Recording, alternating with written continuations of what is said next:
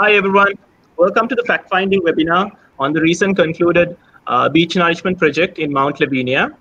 The Pearl Protectors have been voicing out our concerns about this project since the project started. So we have reached out to all the relevant authorities and have provided reasons as to why this project is not sustainable. Unfortunately, at that time, none of the authorities had a positive response on this. We all know what happened to this project within a very short time. As of now, more than 2/3 of the sand-nourished area is lost, and it's the same fate we can see in Kaluthara and in Nangulana. So our intention of doing this webinar is to create awareness amongst the public of the facts and not to show any political interest or bias. We will be delving into various aspects of the beach nourishment, which was done through the Coastal Conservation Department. So today, I'm going to introduce you the panel. So I'm joined today with Akita. He's a scuba diver, and he's also the person who did the plastic seabed of Sri Lanka. Then, of course, we have Amila. He's an ecologist who is also an expert in the biodiversity of Sri Lanka. He's also the advisor for the Pearl Protectors. We have Avishka. She's a climate change and sustainability expert. She's also the awareness coordinator of the Pearl Protectors. We have Malisha. She's an LLB undergraduate with a keen interest in the legal framework surrounding our environment. She's also the advocacy coordinator and one of the long-standing team members of the Pearl Protectors. We have Praveen. He's a civil engineer with a keen interest in our marine environment, and I'm Mudita. I'm the coordinator of the Pearl Protectors. So we will be conducting this symposium in English, and it is live broadcasted through Facebook and on YouTube. So you can share this link with anyone you may think who's interested in this field or in this area. It is also available on YouTube. You're also invited to take notes and any records of this webinar. So this webinar will last, it will be for 1 hour. We'll keep any questions till the end, or if you think there is something relevant, you can ask the questions and we will ask our panelists the question. So we'll start off with Avishka. Can you give us what would be, let's talk about a narrative, what happened, right? So would you be able to give us a timeline narrative of what happened in Mount Lavinia? Sure. So Mount Lavinia Beach Nourishment Project was carried out under the Kaluthara North Calido Beach Development Project, which was implemented in Calido Beach, Kaluthara, Angulana Beach, Ratnalana, and Mount Lavinia as well. So the project was implemented by the Coastal Conservation and Coastal Resource Management Department, shortly commonly known as CCD, of Sri Lanka. The project proposal was submitted in 2018 and was approved by the cabinet, but it was only implemented around late February of 2020. The Mount Lavinia Beach Nourishment Project started early April 2020 during the curfew period. As we all know, that was a strange period for all of us, and the curfew period was imposed by the government because of the COVID-19 pandemic. One of the key points is that it was initiated without the knowledge of the residents in the area, and no prior mention of the project was taking place. No prior project of the mention taking place during COVID period was also mentioned to the public, and the area was heavily guarded as well. Residents were confused when they when they saw the ships, the dredging ships, but they didn't know what was going on until around mid-April, when they actually saw the ongoing beach nourishment project. The whole project cost around 890 million Sri Lankan rupees. The Mount Lavinia portion was around 100 million Sri Lankan rupees. The whole project was contracted to Access Engineering, and then it was subcontracted to a Danish company called Road Nielsen. They are the experts in beach nourishment projects, and they have been conducting beach nourishment projects in other parts of the country as well. Mount Lavinia Beach Nourishment Project was conducted without an IEE or an EIA. And the sand used for the Mount Lavinia Beach Nourishment Project was around 150,000 cubic meters, according to the Director General of the CCD. The Director General of the CCD actually mentioned that the Mount Lavinia project was supposed to only last for 4 to 5 years. But a successful beach nourishment should last for at least 8 to 10 years. This just proves that there is no sustainability in this project, and that they didn't even consider the sustainability aspect when they were initiating this project as well. And when you take the cost of the beach nourishment project, it's been a huge waste of taxpayer money, especially if the CCD was planning on spending the same amount of money or more again in another 4 to 5 years on the same area. Furthermore, the rate at which the beach is currently being eroded is proof that without barriers in place, this beach nourishment was not going to be successful. And also the period they decided to do this beach nourishment project was not ideal either, because of the southwestern monsoon season. And the dredging sand from the deep sea was only a few kilometers away, and that is also not sustainable, especially if the sand that was dredged is not properly utilized, and if you can't see an actual solution here. I will show you a few images. First one I'm going to show you is the actual stretch of the Mount Lavinia Beach project, beach nourishment. Just give me a second.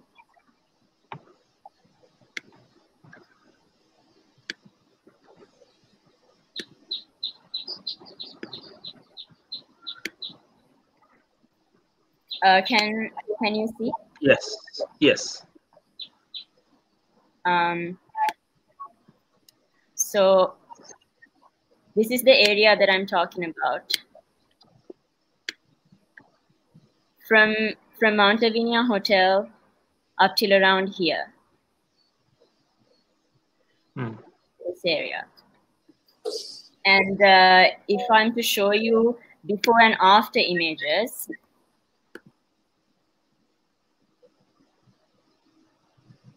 so this is before, this is after the beach nourishment was done, and this is now, the eroded beach, as you can see, with the rock boulders coming out. There's another picture that I would like to show. So this was taken on the 30th of May. As you can see, all the rocks have bulged out. And this is in 3rd June, on 3rd June, 4 days later.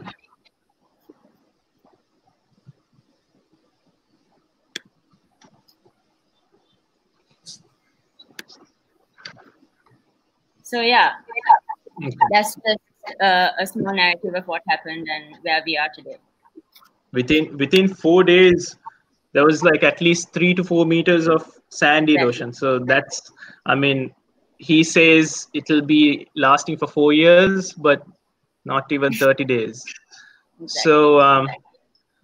So Mount Lavinia is it has a unique geography, and it has reefs out there. So I think Akita would be the best person to explain. So can you explain about the unique geography in Mount Lavinia, and how are the reefs affecting this geography? Yes, Mudita, first I would like to talk about the geography in the Mount Lavinia area. So actually, Mount Lavinia, the where the project was conducted is a headland. Like in Sinhala, we call it a Tudua. So Mm. with the whole topography of the whole, western coast, um, the the waves always travels from south to kind of to the west, north, um, to the south to the north. So now when there is a headland, the sand is collected on the south side of the headland, and there will be a natural erosion bay, naturally stabilized erosion bay on the northward side of the headland. So, for example, Mount Lavinia Beach, like the Mount Lavinia Hotel, is situated on the headland. So, the Mount Lavinia Beach has a private beach, sandy beach, towards the south side of the hotel, Mm. because it is situated on the headland, and the rock formation that we can see where the beach nourishment project was carried out is the naturally stabilized bay where the natural erosion happens. Mm. So for this example, I would like to like anybody can go through the map of Sri Lanka, the west coast, and Shall look I from share the Tangol. pictures, Akita?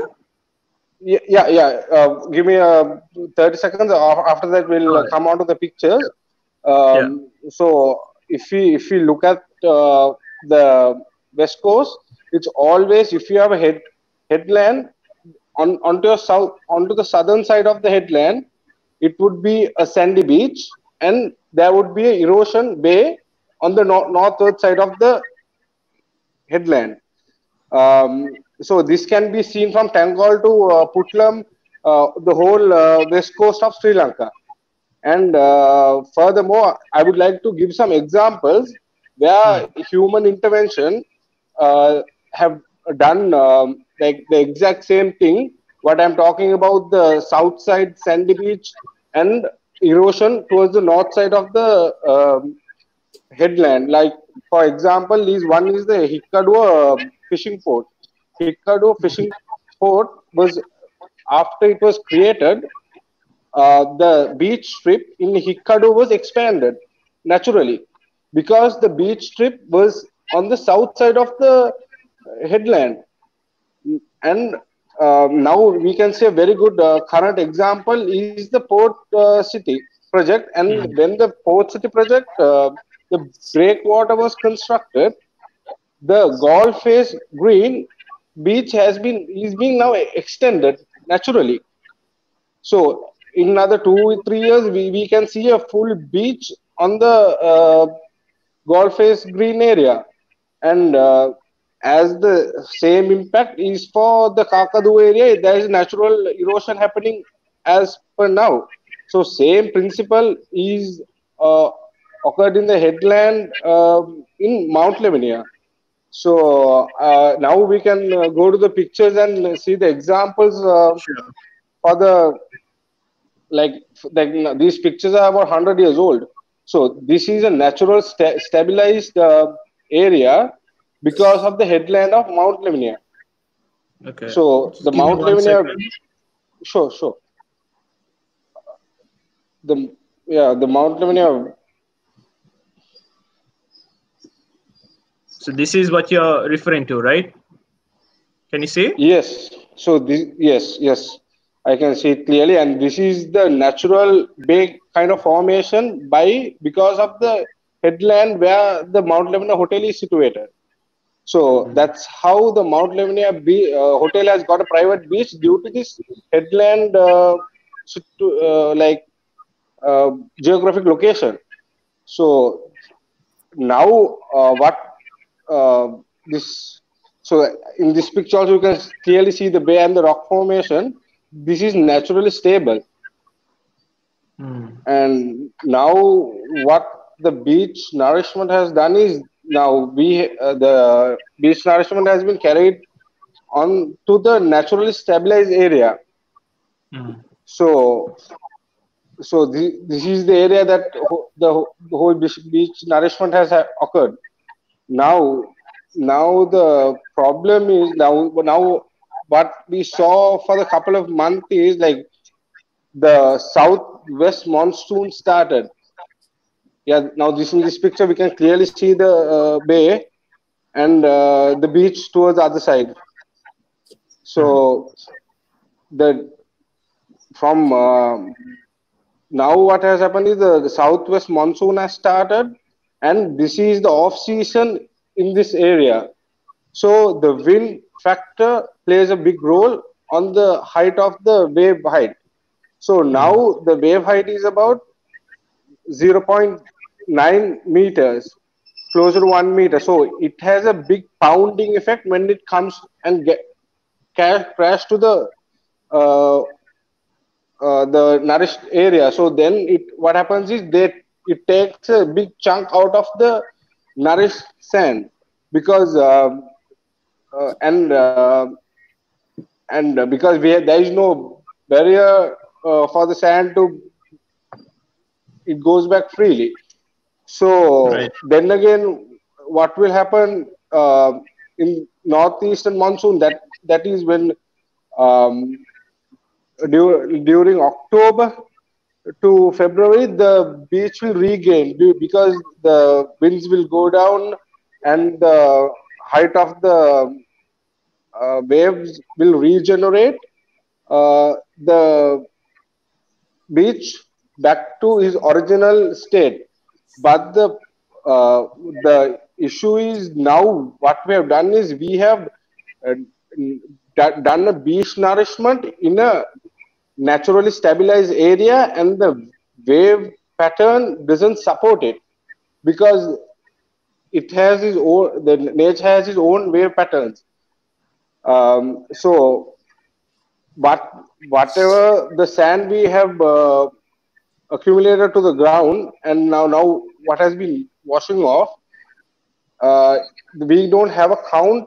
Like we don't have a count to say that how much of it will be regenerated because of the unnatural sand that we have been putting into the show in that naturally stabilized bay area. And this is a very classic example why we are saying that we need a environment impact assessment done, because if when you are doing an environment impact assessment, a coastal engineer who has knowledge of oceanography would do a simple modeling called wave refraction modeling, and you can model how the waves will react on different locations and different speeds, and it can model the sand sediment movement. So those are the important things of a environment impact assessment. So Yeah, that's and actually a good point, because I think EIA, not doing an EIA on this thing is also a major factor. So that's where I think I would like to bring in Amila here. I want to ask Amila, what is the environment impact specifically in the Mount Lavinia region, and also the area where the sand was dredged from? So Amila? Yeah, hello. So the environment of the area, the coastal area around Mount Lavinia and the shallow sea area where the sand was spread, has certain unique factors. Like in a coastal area like this, especially as Akita mentioned, that this has a sandy beach towards south and rocky shore along northern beach area. This has kind of a unique coastal ecosystem. The rock outcrops on the northern side, which we used to see until a few months back. It was kind of a unique geographical formation that it also related with the Mount Lavinia hotel. So this unique formation provides very diverse habitats for coastal biodiversity in the area. Now, the rocky shores, the rocky areas where you can see, due to the wave action of the area, the rocky shores provided various microhabitats, like small crevices are there, and there are tidal pools which we can see on the lower tide. When the tide goes back, certain pools appear on the rocks. So this kind of minute habitats, this kind of microhabitats provide the habitat needs of fauna and flora both, especially certain coral dwelling species, certain coral species, as well as smaller fish, which are associated with these rock outcrops, and all kind of other more in coastal invertebrate, more like sea urchins, these sea stars. Those kind of creatures are also found in these habitats. These coastal habitats are really dynamic areas, right? The wave action on the rocks and the tidal movements on the coastal habitat provide very dynamic patterns in the habitat. So all these fauna that we mentioned, all the coastal fauna are highly adapted to these conditions, right? They have been adapted to utilize these conditions to the maximum and uh, survive in these conditions. So on the other hand, the shallow sea areas where the sand was spread, the complete the sea bottom was spread, and sand was collected from that. That would definitely impact on the local biodiversity on the sandy shallow sea bottom. So there are other certain factors that governs the biodiversity in the coastal areas, like just like I said, the substrate, the rocky shore, the rocks and the crevices and the microhabitat it provides help certain kind of biodiversity, and the other kind of biodiversity whether it is associated with the sandy shores are determined by the quality of the sand and the profile of the beach, right? We know that all beaches have a slope. It's kind of a slope moving from sea to upward, landward. So this slope, the slope angle of the slope here supports certain animals, especially the burrowing animals that lives on the coast. And the sand, the grain size of sand also helps this particular fauna living in the area. So the when we consider the whole project, the beach nourishment project, there were few major activities like the dredging of sand, and then the beach nourishment that took place on the coast.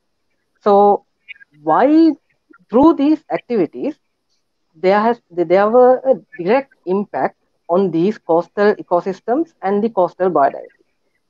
You can't really say that there's no environmental impacts in the projects like this. Definitely, there are certain kind of environmental impacts on local biodiversity as well as the coastal ecosystem, the pattern of the ecosystem. So this the, uh, this is kind of unavoidable if we are really doing a beach nourishment, right? You have to pile up sand on the coast, so you have by doing that you submerge you cover all the coastal microhabitat from sand, layers of sand. So that would definitely cover the small crevices and the other microhabitats that were utilized by coastal biodiversity before that. So that impact is kind of unavoidable if you are doing any kind of nourishment activities in the coastal area. But though certain damages are unavoidable, there is always a room for minimizing these damages. There is always a room for improvement, the bringing out sustainable practices where you can minimize the damage and make sure that the ecosystem is recovered very soon, right?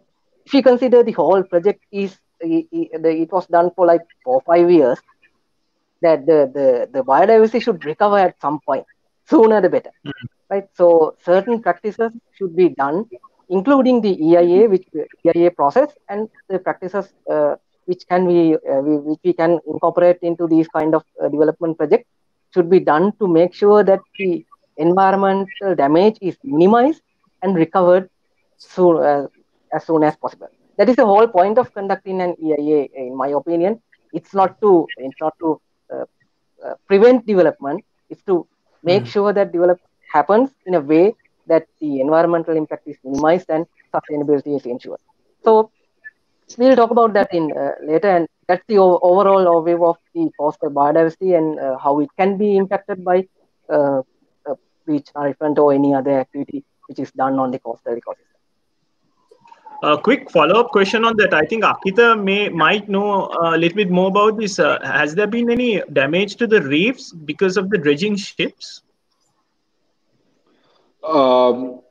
We cannot be certain at this very moment because we have not dived there, or and we have not seen anything happen because of the COVID situation. But there are high chances of this sand can be like this high sediment can impact the reef system of the Mount Lavinia beach, because as we know there are three reef formations. The first reef is about 1.5 meters to 8-meter depth, and the second reef is the Palagala, and that is about 12 meters to 18 meters depth, and there's a third reef to the deeper waters of 23 meters and below. So these reef systems can be affected by sedimentation, but we have no proof of that. But there's a high chance if the sand was carried towards northerly or to the sea, it can happen, but there is no proof. But if there is sedimentation happening on these reefs, the fish habitat can be affected, because these shoreline reefs act as essential fish habitat for juvenile fish and fish spawning. Those are the main fish generation for the bigger schools of fish, which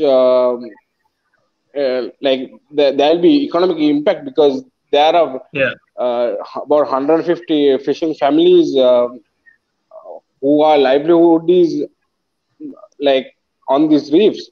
So there are, we at this moment we can't be like, we can't confirm anything because we have not seen anything. Right. Praveen, so you're a civil engineer. So can I ask you, what are the technical requirements in conducting a proper beach nourishment?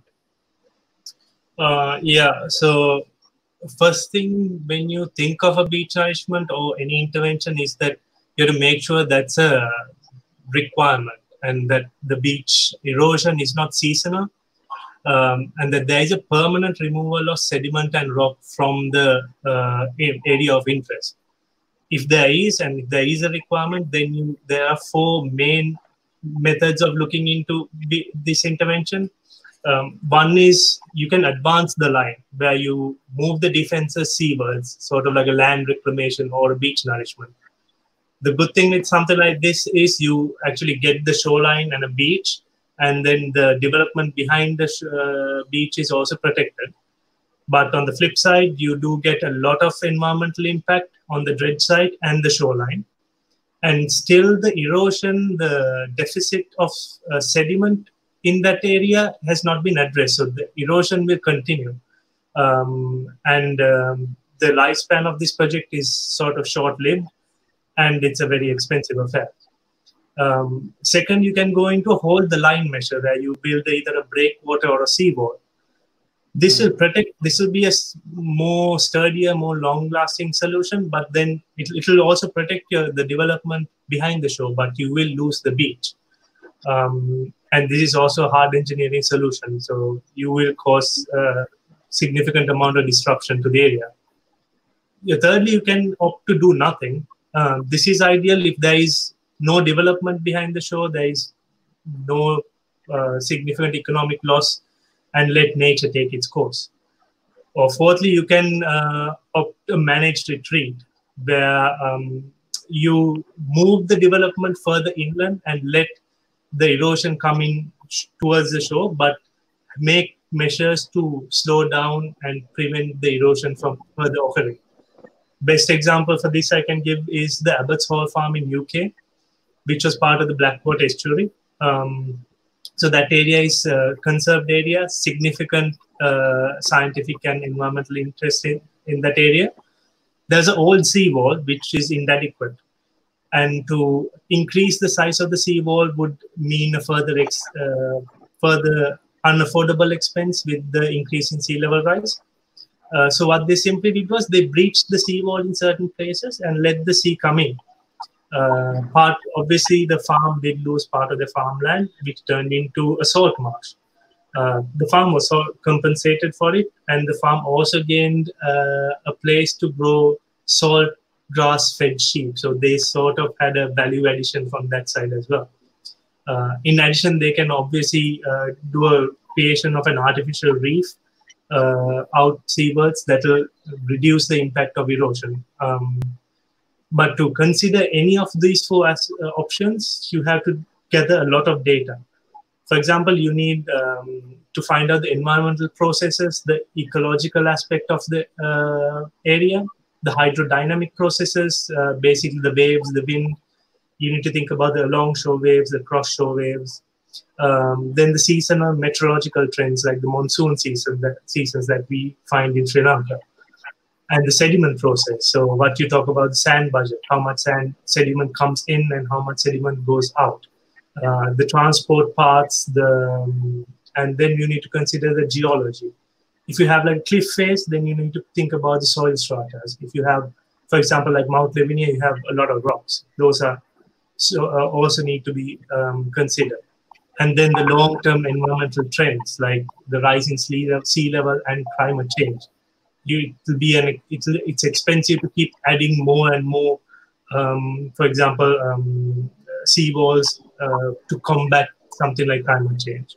And then finally, you need to think of the political and economic conditions, the land use, the development trends behind the shore, and the public safety. So if you do something like a beach nourishment, obviously you expect people to use the beach, you expect people to go into the water. And with something like a beach nourishment, there are varying new currents and undertows, so you have to consider the beach goers. And finally, the economic aspect. So especially for a country like Sri Lanka that's dealing on, that's lending money year on year. When you put money into it, you have to make sure that there's a return on it. For example, Florida, California beaches, they make sure the return on investment is 2.5 times of what they invest in the beach nourishment. So these conditions must be met in order to design a proper intervention method. Yes, that's a really good explanation. I also want to go a little into the erosion side, but before that, I mean, the biggest topic here is the EIA. I think, doing something of this large scale without an EIA is a problem. So I want to bring in Malisha here. I want to ask her what's an EIA and reasons why they should have done an EIA or maybe an IEE before doing such project. Yes, Madhukar. So an EIA stands for Environmental Impact Assessment, and IEE is what we call an Initial Environmental Examination. So an EIA is basically a process where we assess the negative environmental impacts that a project could have and provide mitigation efforts to minimize the damage done.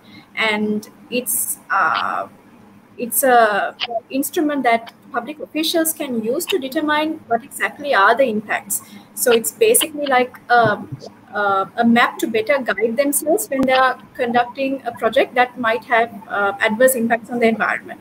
And IEE is done if there are no significant environmental damages that a project could have on the environment. So another very important feature of an EIA is that not only does it take into consideration the effects of the environment, it also considers the public opinion, because once an EIA is done, it's required to be open for public comments for a period of 30 days. So anyone of us can go and review this EIA and suggest any areas where it needs improvement, and the project proponent then has to get back to us on those comments.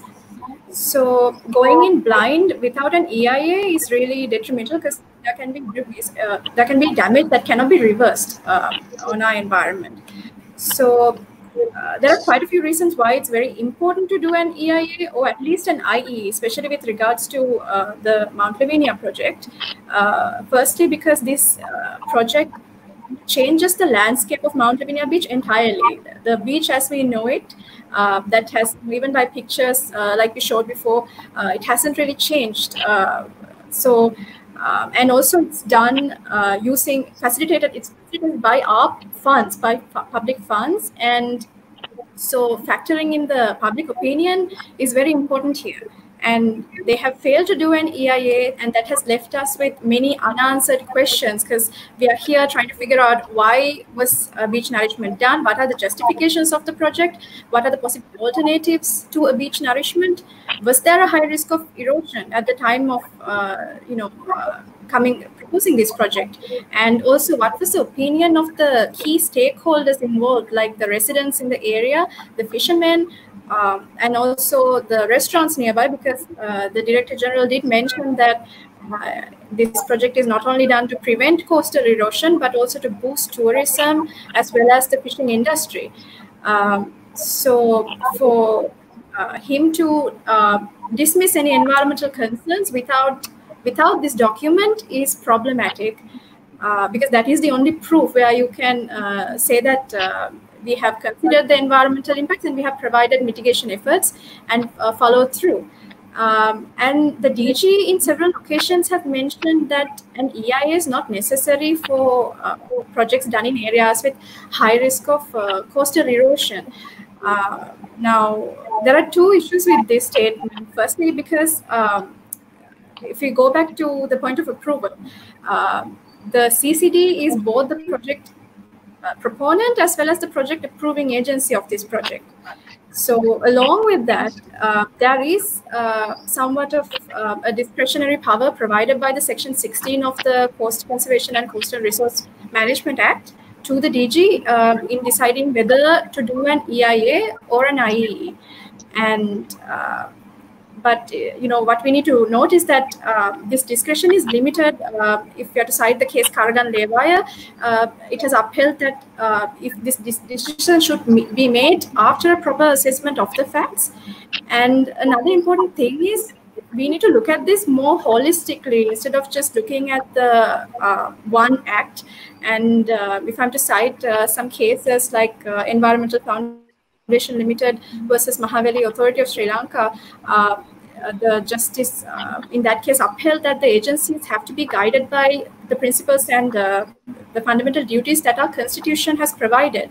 So, and going back to our constitution, it does impose directive principles where the state is to protect, preserve, and improve the environment, and it imposes a duty on every person of Sri Lanka to protect and conserve its riches. So the CCD is no exception to this duty, and they cannot evade the duty. And also referring to the statement made by Justice Amar Singha in the Bulankulam case, which is a very important case, EIS are intended to foster sound decision making and not to generate more paperwork. So we do have enough case law, and even our constitution, which is the ground norm of our country, requires us to prioritize environmental conservation when we are going ahead with development projects. But if authorities like the Director General, who are vested with the very duty of conserving our environment, are to find loopholes in the law to go ahead with projects by avoiding EIAs, it's very alarming, and we need to make sure that this won't happen in the future. Over to you, Mudita. Thank you. This definitely very important, the legal framework and how authorities are actually, using these loopholes for their own benefit. So this is something we are standing against, especially the Pearl Protectors. Is an organization that is dedicated towards protecting the marine environment, and we can see when there's a project done without any sustainability, the project won't last. So now we are seeing it. Within 30 days, the beach nourished area is pretty much gone. So I want to move back to Avishka. So Mount Lavinia wasn't the only beach nourishment that was done under this project. So we also know that Calido Beach in Kaluthara and also Angulana was beach nourished. How has this beach nourishment affected the Calido in Kaluthara and Angulana? Okay.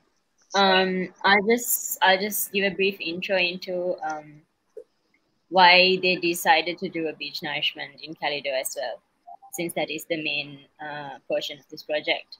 So there was a severe flooding in 2017 in Kaluthara, and the sandbars close to the Calido estuary faced severe erosion, resulting in a subsequent erosion of the vast area of beach in Kaluthara North as a result of the encroaching waves.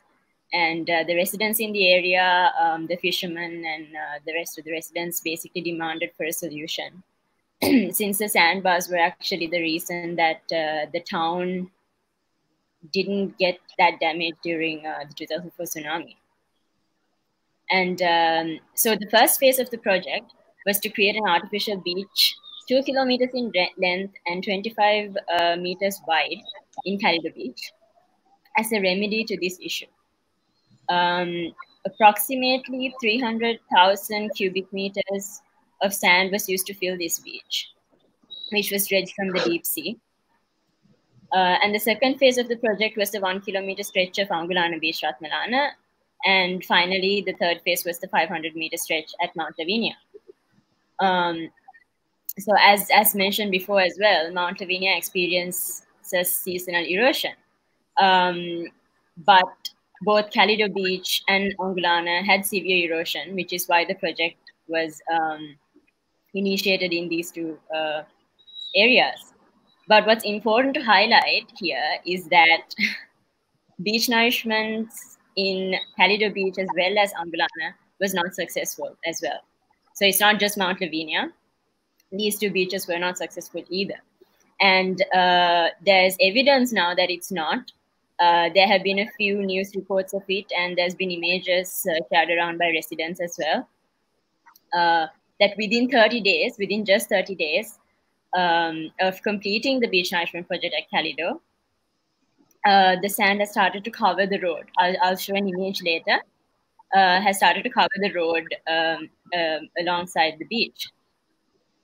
And currently, there are backhoes trying to remove the sand from the road in the past few days and put it back to the beach. And at the same time, they're trying to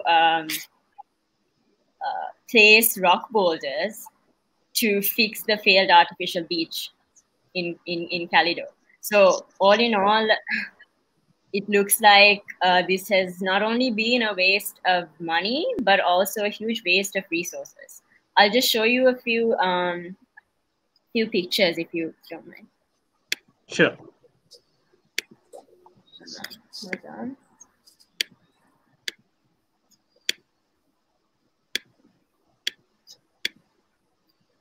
on. Can you see this? Let me see. Oh, wow. Yeah.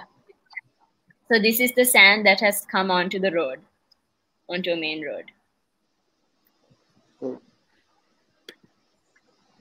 And this is also just pictures of the water coming in onto the beach from the rock boulders. And I will just show you a small clip.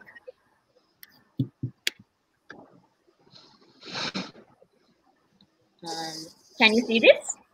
Yeah. යදි උපදින කැලිටෝ නමින් කළුතර කැලිටෝ වෙරළ තීරයේ ප්‍රතිෂ්ඨාපන ව්‍යාපෘතිය පසුගියදා ආරම්භ කළා. කෙසේ වෙතත් එම ව්‍යාපෘතිය මගින් ආරම්භ කළ වෙරළ තීරය සැකසීමේ ක්‍රියාවලියට අද අත්විය ඇති ඉරණමයි මේ.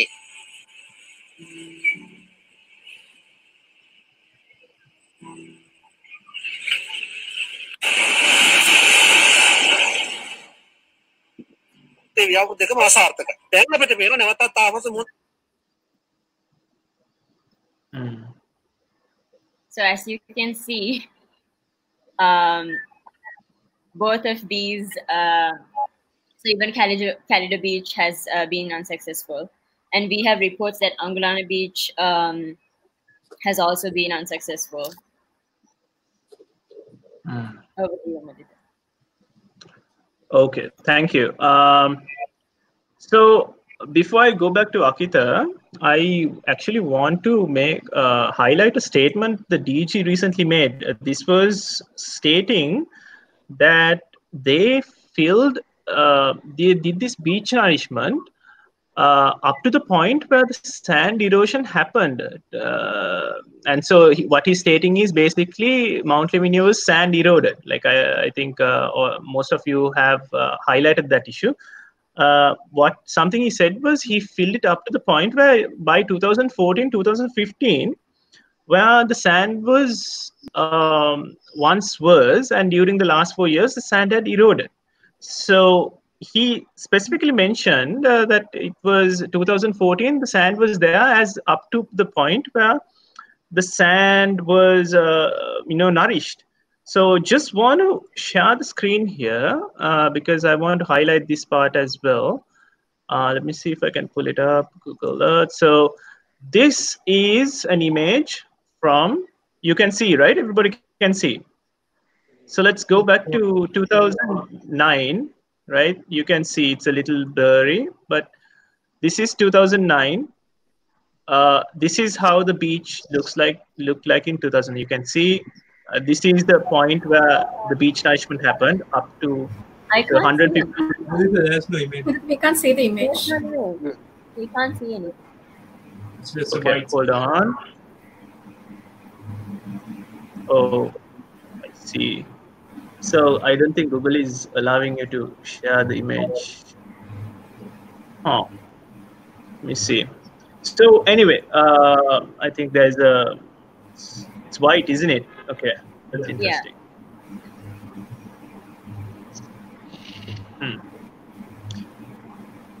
Well, if you go on Google Earth, and you can, like, this is the statement which we've been telling, like, how false the statement he has made. If you go on Google Earth, anybody who is on Google Earth, you can go on view, and you can click on historical images, and you can go all the way back. So you can see the beach has been how it is, and like how Akita said, for the last hundreds of years, this beach has been the same as how it used to be. So, so going back to Akita, my question for you is, I think we need to also speak about the economical aspects of this as well. But what are the other alternatives which are available as solutions for beach or sand nourishment? And what are the economical impacts? Mudita, on that point, as Praveen said, there are hard and soft engineering methods, but it all depends on the economic aspect of the project, right? Or the social aspect of the project. So, like recently, what Navy did, the museum project, actually it acts as a breakwater for the area as well. So those kind of projects are really good for Mount Lavinia as well. If we want to make the wave coming to the wave speed, like if we want to reduce the wave speed, and natural barrier would be Khadulana. So like this whole beach nourishment is a world issue now, because this is linked to climate change. So when the climate change happens and the water levels are rising around the world, the beach is, we are losing land area. So if we take Florida, Australia, Gold Coast, um, Hawaii, all these places, they are putting in money for uh, beach replenishment.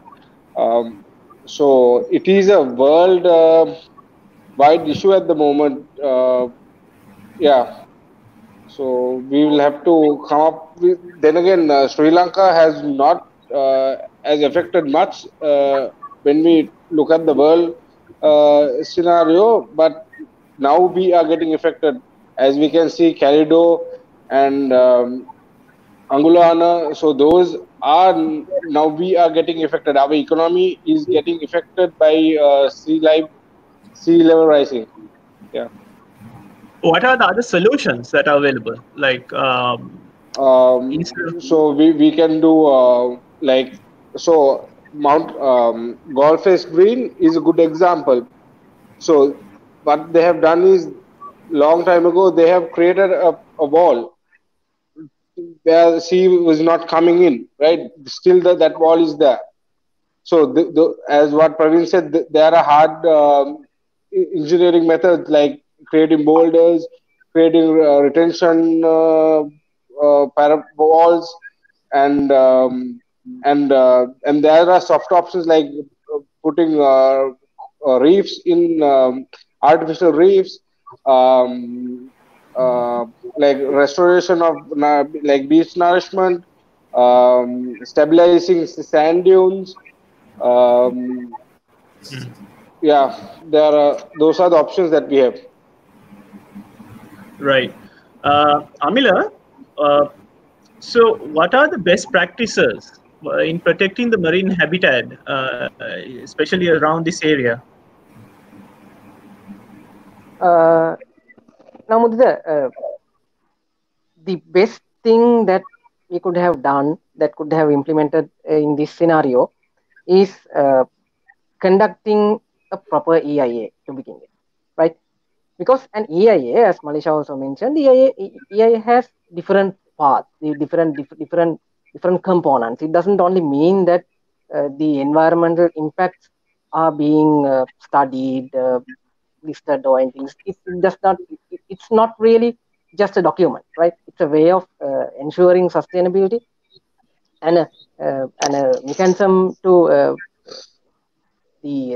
to make sure that the project is done economically, project is economically viable, socially responsible, and environmentally sustainable. So in an EIA, if a proper EIA or even an IE was done, we could have a basic baseline information on the project side, right? Now in the previous discussion, Sakita and also Malisha also mentioned, I think the exact state of the biodiversity or the ecosystem right now is still unknown to us, right? And the baseline information to say that this was the condition where the condition that was before the beach nourishment is not there, because an EIA was not done. If an EIA was done before the project, on the project side, I'm not talking about the EIA that has been done on the sand dredging activity. That is something else, right? That's just a part of the activity, part of the development project that was done. So the exact site where shoreline area where the nourishment has been done, we should have done an EIA, proper EIA, and provide the baseline information on what was the status of environment and biodiversity and social economics on the project site before the implementation was done, right?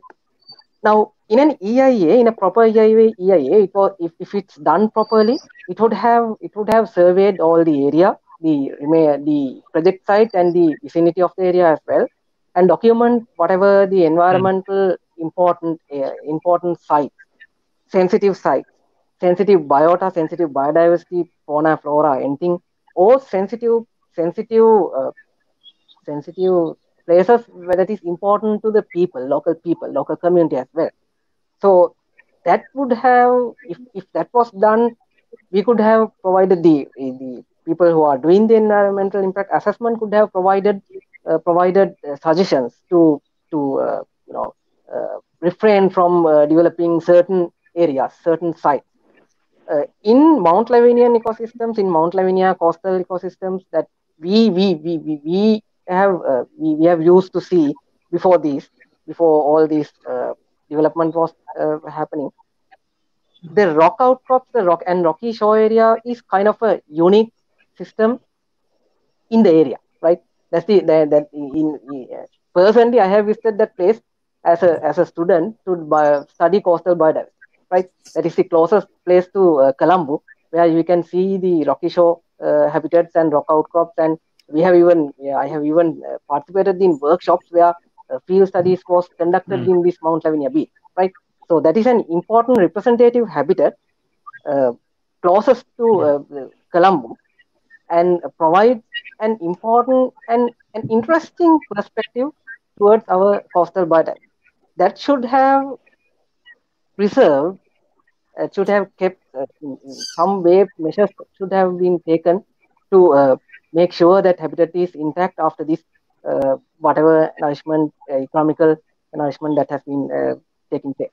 So that process, that identifying those sensitive areas, identifying those sensitive systems would have been a part of a proper EIA, right? And also all the engineering perspectives of all the oceanographic perspectives of this project, the action of waves and currents and the sand budget activities, and all these things should have been taken into account before exact project was planned. And I don't see how it can be done just based on an EIA that was done on the deadline, right? So in a way, we have the developers has completely ignored the whatever processes that was going on in the project site and whatever importance that it holds. So first part of ensuring sustainability within Sri Lankan legal framework would have been doing a proper EIA and getting the recommendations from the expert on environment and socioeconomics of the systems and oceanography and geography, geological processes as well. So, and while doing the development, there are certain practices that we should follow to make sure that the recovery of the ecosystems, the recovery of the biodiversity in the area is ensured. For an example, there has been other studies around the world where they have actually monitored the biodiversity changes in the beach nourishment areas, where they have said that the material that we are using to for the beach nourishment should be compatible with the local environment in the area. Right. For example, the sand that is being used should be compatible with the sand present in the coastal ecosystems that we are nourishing. So that would have supported the recovery of the biodiversity. If the grain sizes of the sand, if the texture of the sand, if the material qualities of sand is similar to what it was in the area, the biodiversity would have recovered much sooner than it would have under a different situation, under a different scenario. So in previous studies, it has been shown that the coastal biodiversity has recovered within months. If the implementation, if the development activities was done properly planned, understanding the wave dynamics and ocean dynamics in the area, and also using proper material, which is compatible to the local environment. In other cases where it was not implemented properly, it has taken years. Even after years, the coastal biodiversity has not recovered to the state it was. Right. So there are dynamics in this process. There are there are many different perspectives to consider. Just biodiversity and environment might not be the primary focus in projects like this. But whatever we do, the economic activities, the economic development that we are pursuing should go hand in hand with the environment and the biodiversity as well. So doing these things, following these sustainability practices and making sure that the project is sustainable is a plus point. Is a plus point from a marketing perspective as well, right? To attract more tourists to the area as well. So that would have been an value-added process, a value addition to the whole beach nourishment if it was done in a proper manner. Right now, we are experiencing that there has been certain has been issues with the technical components as well. So it has not been practical from the engineering perspective. It's properly on the engineering perspective as well. So it's not a success story anymore. So it has been detrimental to the environment as well as to the economy. So under a proper EIA, if it was done independently by proper experts, that would have been a completely different scenario. From the Sri Lankan perspective, from Sri Lankan framework of activity, I would say conducting a proper EIA and following the guidelines, following the recommendations given, and also monitoring. We should monitor whatever development activities we are doing, right? That is part of the EIA process as well. There should be a monitoring process. If that was done, the statements like we heard before, we don't know the exact situation of the reef right now. That would not have been there, right? We would have monitored. There should be a monitoring process as well. So we have the process. We have the process on board. We have all the regulations and the framework is there. The implementation is the part that is lacking. So I would like to recommend in any development activities, not just this one, make sure that a proper EIA is done and you are adhering to the recommendation that is given. That would ensure the sustainability and long-term preservation of the biodiversity of Sri Lanka as well. Exactly. And we see like in other countries like Europe, EIA, they give so much prominence to doing an EIA. So it has to happen in Sri Lanka, especially being an island, especially being a tropical island with all this biodiversity. We have to consider an environment along with doing the development. So I think next question I have is for Praveen. So the DG came out recently and he made a statement. What he said was, now with all these sand being eroded, whatever the sand that was down the beach, the sand nourished area, when it was eroding, he came out and said, oh, this is a sand engine method, right? So all the sand that was supposed to erode is supposed to go like 2-3 kilometers north, and that is supposed to cover the eroded areas up until Dehiwala, maybe up to even Vellavatta. So what my question to you is this in fact a sand engine method? Yeah. Sorry. So to make first of all, the sand engine method is still an experiment done in the Netherlands and as an alternative to beach nourishment because of the relatively short lifespan of a standard beach nourishment. The thing was, for them, they needed 12 cubic megameters of sand to do a normal beach nourishment. But with the increasing sea level rise and climate change, in order to maintain that coastline, they needed to do at least 80 cubic megameters per year.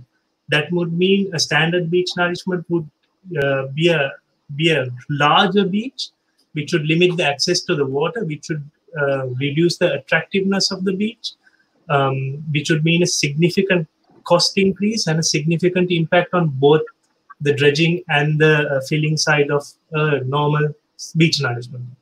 So what they did was they decided to do a mega project, a once in 20-year project where they create the sand engine and that will supply the sediment needed to maintain the shoreline.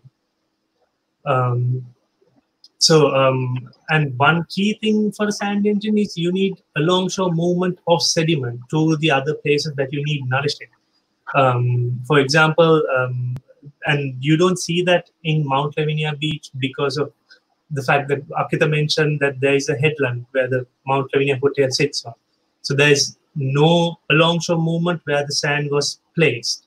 There's only a cross-shore movement. And whatever sand that moves out, they will first have to face the reefs that are there slightly northwards of the Mount Lavinia Beach area. And then you need to consider the socio-economic sector of this beach nourishment. You need to consider the engineering. You need to consider the environmental side of it.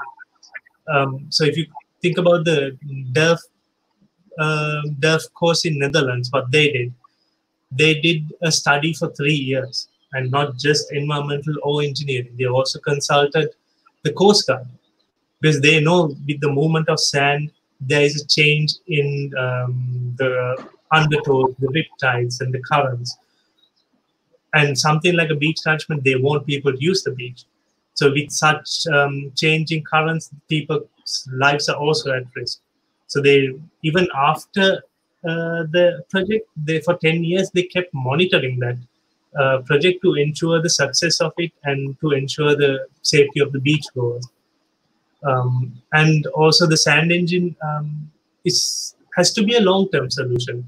If you have to do nourishment every 5 years, you're disrupting the environment regularly. You can't let it grow. But a sand engine was designed as a mega project. So they use, in the Netherlands, they use 17.5 million cubic meters of sand.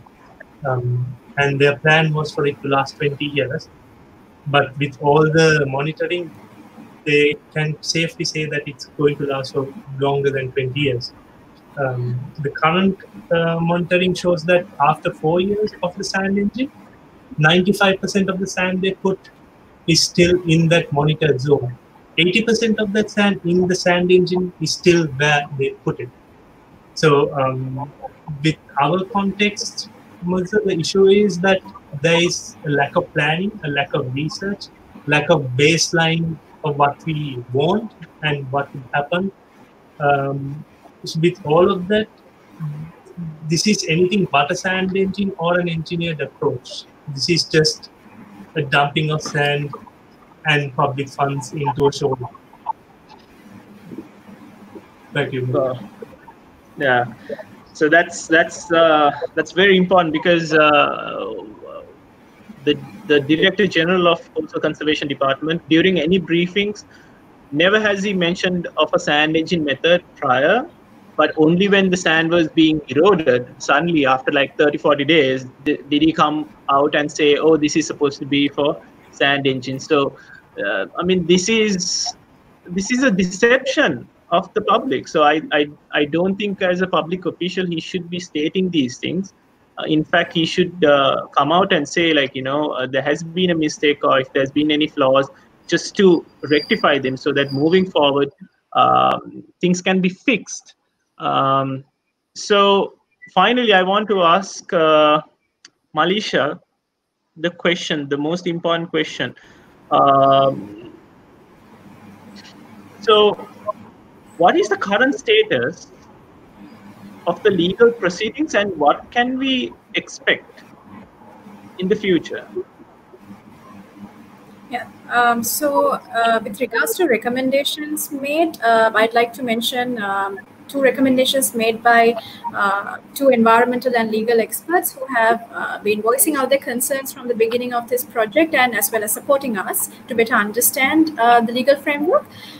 So the reason why why the DG has sort of gotten away rather with not doing an EIA, by avoiding an EIA, is the broad discretion that's been given by Section 16 of the said Act.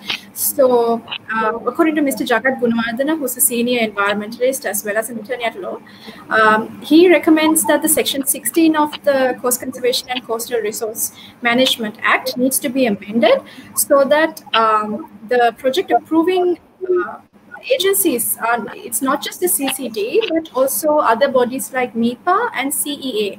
So this actually solves two problems. Like in the future, if CCD is to once again take up their own project and approve it, that natural justice principle where they will be judging their own case won't be an issue, because there's MIPA or CEA, and so that discretion provided is going to be narrowed down.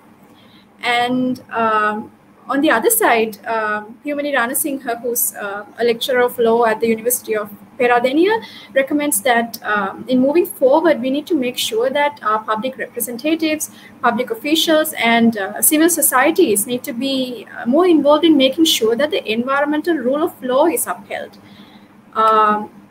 And so it's basically, at the end of the day, no matter how many laws we have, if our public officials don't abide by them, if they don't comply with them, and we don't question their actions, there's always leeway for them to make decisions that put our environment at risk. So while it's very important that we need to make amendments and make our laws stronger, we also need to make sure that we hold this, we push these entities to be more transparent, more accountable in their decision-making procedure, and considering the public opinion. Because these are, at the end of the day, our funds that are being used and wasted in going ahead with projects, just blindly going in without doing an EIA to first assess what areas need to be considered and what damages need to be mitigated. And so we need to make sure we raise awareness about environmental laws, because it's very important that everyone understands this and everyone respects and enforces these laws, so the benefits of environmental protection can be enjoyed by both the planet and us. And also with regards to the court proceedings, Mudita, Center for Environmental Justice is currently seeking for a grant of writ of mandamus in 8 areas. And so we are hoping the outcome would be that EIS are made more mandatory for projects like this, and that our officials don't go ahead with projects by not prioritizing environmental conservation and sustainable development. So, over to you.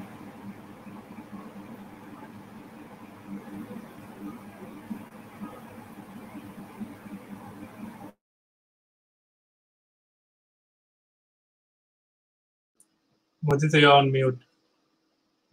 Mudita? Yeah, sorry. Sorry about that. Yeah, it is indeed positive news that CEJ, Mr. Hemantha Wittanagi, has taken the lead on, like, making litigations on this process. So we can all support on this matter. But there's, I think I'm looking at the questions, and there is at least more than 2 or 3 questions where they're asking about what is happening with the pollution in Mount Lavinia. This is unprecedented, so I would like to open this question. I mean, we are running out of time also. So quickly starting from Malisha, what do you think is happening in Mount Lavinia, according to your opinion? Yeah, so when we got to know about this plastic gushing into the beach and the picture circulated, we were very concerned, and our team gathered more volunteers, and we went to Mount Lavinia Beach to conduct, I think, about 3 beach cleanups. And no matter how much you clean, there's always more garbage piling up in the beach area. And I think what we found more shocking than the plastic on the beach itself is the amount of plastic that was in the waves. And when we go in the water, there's plastic bags just getting wrapped in our feet. So this was shocking to us. And so when we looked at the plastics that are on the beaches, what we found mostly is plastic sachets and plastic food packaging and plastic bags. And this waste seemed quite recent also. So there are several theories on how this garbage might have ended up here. And so it's, once again, it is the duty of our public authorities to investigate this matter and take necessary action against whoever caused this, so to solve any other ways that that might have, if it's a natural cause, then that's also up to them to solve. And this is also one of the areas that CEJ has filed for action about, for asking all the respondents to carry out investigations in finding out who may have done this and to hold those perpetrators accountable for this. So, right. Over to you. Avishka, you also came and volunteered in cleaning the beach. What is your observation? You're on mute. Avishka, you're on mute. Yeah. You can hear me now, right? Yeah. Okay, no. So when I first came with you guys, I was actually shocked because I have seen that beach before and it was never that polluted. But I've heard that there has been pollution in the waves for quite some time there, but it hasn't been washed up on shore as much as it has in the last few days. So one of the theories that I think could have happened is, since they dredged the sand not so far away from the coast, and because it is the monsoon season and we get all these waves roughing up and coming onto shore, maybe because of the disturbed seabed, all the plastic that's been kind of settled on the seabed would have just gone up into the waves again and come onto shore. And that's just one theory that I have. I mean, there's no proof to it, or I'm not definitely saying that that is the case, but I'm just saying that could be also a possibility. I mean, in terms of the new dates of the packaging that we found, I mean, that could also be I mean, there could be new packaging as well, because we do know that a lot of the canal communities do throw in garbage, and it could have easily just ended up in that area, and because we know that once the garbage goes into the sea, there's no specific place it goes and collects. It moves on with the waves and the currents inside the water as well. So, I mean, there could be not just one reason, there could be many reasons for this, but that's just one thought. Akita, what do you think? Shortly. I would. I heard a very interesting theory by Dr. Pattiarachi, who's working in Western Australia, University of Western Australia. He said the gradient of the shore, the beach now, is different. Like it has very the gradient is high, so the waves will come and hit the shore, and the power of the wave would decrease, and the garbage would come onto the shore when the high tide is there. So that is a very good reasoning, because what I have noticed is there is always have been a lot of garbage in the sea. Like with our videos that we want to show, as everybody can see that there is pollution. Like all this time. Now only we see this pollution on the seashore, but it was already there. So it was nothing new or anything, but this thing has, like, these canals are taking all the garbage into the sea and dumping it in our reefs.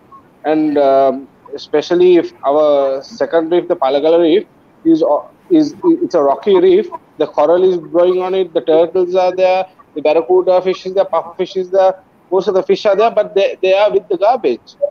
So now with the current, with the south west monsoon, the garbage is coming into the shore. And another thing could be the dredging, because as everybody knows, like in this panel, like we saw some pictures with the locations of the dredging ship. During the dredging time, they were really close to the shore, and some pictures are there on Palagala.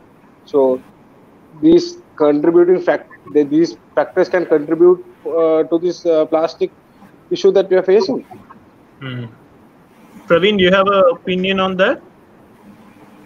Yes, Mudra. So obviously with the sand nourishment, it changed the shoreline, it changed the ocean, it changed how the waves react, the energy of the wave, the current. So all of these are leading factors of what we see at the beach right now. Obviously, these would have been identified if a study was done, if it was engineered beforehand with an EIA. And obviously, this DG said this was done to attract tourists. Locals, let alone tourists, won't go to a very polluted beach like that. So the lack of studying, lack of prevention of these things, and the use of public funds without a success of failure of such a project must be accounted for. So these factors would have been identified if a proper study was done beforehand. Definitely. And Amila, what is your opinion on what is happening there? I think the situation was kind of whatever hypothesis that we have has been summarized by all our participants. So I would like to say on another point. Whatever was the causing factor behind the huge garbage circulation on this is the garbage that we have produced. This is the garbage that we have produced and released. No matter what. Amila, hold on. Just give me a second. Can you repeat that part, because I think your voice is muffled. Can you hear me now? Your voice is muffled. Can you repeat that? Yeah. Now. Yeah. Okay. It wasn't clear before. Okay. Can you repeat that last part? Yes. No, what I means whatever the hypothesis behind this, whatever the factors that are causing this accumulation of garbage, this garbage has been produced and released to the sea by us. Right. So no matter what was the governing factor behind this, what was the engineering or physical factors acting on it, in a way, we and the authorities that are supposed to deal with these issues have failed. So that is what is causing this huge garbage accumulation. The physical process and all these activities are just catalysts. So we have been definitely. So yeah, like Amila said, the root cause of this pollution is, of course, us. If we all can reduce and refuse single-use plastic sachets, we could have done a lot more change. Now what is happening is our beaches, not just Mount Lavinia, throughout all the beaches are being polluted. The seabeds are drastically polluted. 80% of our western province seabed is polluted. We are having 50% of our sea around Sri Lanka is polluted. So these are unprecedented numbers. We as an island who should love our environment should take action, be more responsible, be aware of what is happening, and not just the citizens or not just the people, the authorities, everyone who's governing the country should give priority for this. So the reason why we did this webinar is for the public to be aware of the facts behind doing this beach nourishment, the recent beach nourishment. And in fact, it is a failed beach nourishment. We can see from Angulana how much destruction the residents are hating that project over there. Even around Mount Lavinia, like Avishka said, this was done during a time when we were going through a pandemic. Fortunately, we were able to highlight this issue. Now we are seeing within 40 days or within a few months, that sand that was nourished has all washed out. So today we spoke to everyone, and I think we got a wholesome, set of statistics and an idea what is happening. And so our request to everybody who's listening would be to be more aware. We can't do anything right now. There's no point that we can't go put the sand back in the ocean. What we can do is we need to stop these activities from happening in the future. This has to be a precedent, and the authorities need to be more concerned for our environment and give priority. So finally, thank you guys for all. I think we've gone way beyond our time limit as well. Amila, you have to go to Mana, I think. So so we'll wrap this thing up. So thank you all. You guys are all very Thank you. good. All of us are pearl protectors. So that's the beauty of this. We all had our expertise put into this project, and we all did our research. So that was the great part of it. Thank you, Amila. Thank you, Praveen. Thank you, Avishka. Thank you, Amalisha, and thank you, Akita. Thanks for everything, and thank you for everyone who was listening for this live broadcast. Have a good day. Take care. Bye. Thank you, everyone.